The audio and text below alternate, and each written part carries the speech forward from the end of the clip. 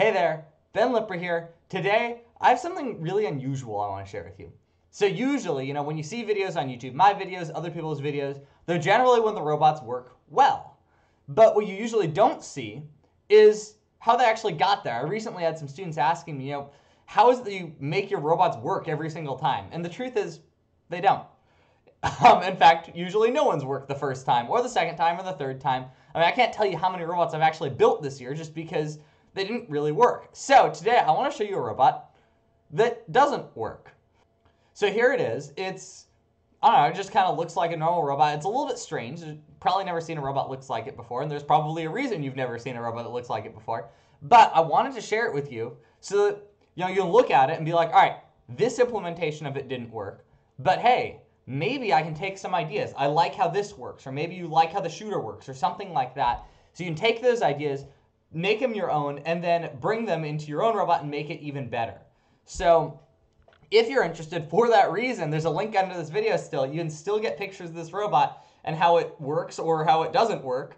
And then take those and use them as inspiration. See what you can make. This robot itself is not good, but it has a lot of really cool mechanisms that I think you can really get a lot out of, which is part of why I wanted to make this video for you. So let me kind of tell you the story of how this robot works. So once upon a time, I wanted to build a robot that could get the yellow dispenser and the blue dispenser and the purple dispenser. I thought it would be so cool. You get all 5 dispensers, and it would be able to shoot them really fast. This guy's actually got a reasonably fast shooter. It can shoot through all 45 discs in not too much time at all.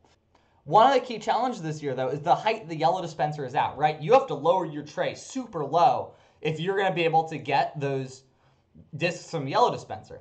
The blue dispensers, on the other hand, are super high up there, right? If you have your tray like on the floor and you dump from the blue dispenser in, usually the discs kind of bounce and splash all over the place and you lose some unless you have really high walls.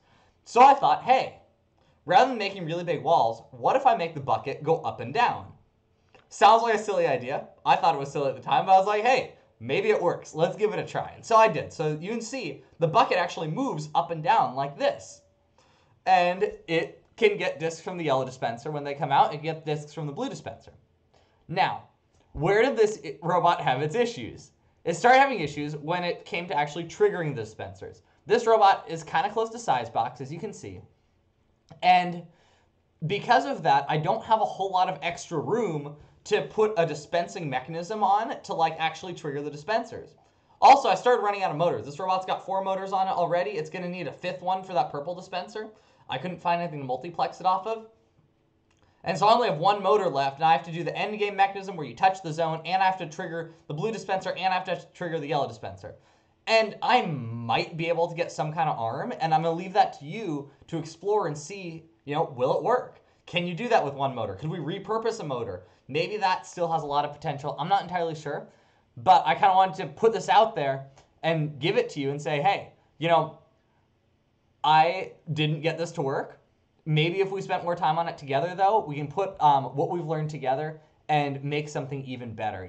Robotics isn't really about hey, what's the best thing I can do by myself behind closed doors? It's really about cooperation and collaboration. And so I figured, hey, why don't I throw this out here, see what everyone builds, and if this is inspiration to you and you build something like it and it works great, that's fantastic. If it doesn't, hey, it's a learning experience for both you and me.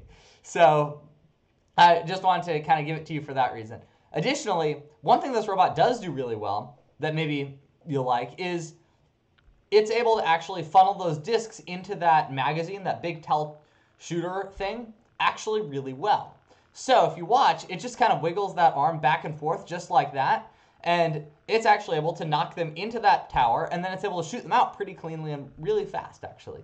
So another cool thing about this robot. Now, some people look at this robot and say, whoa, that robot was a total failure. And maybe it was.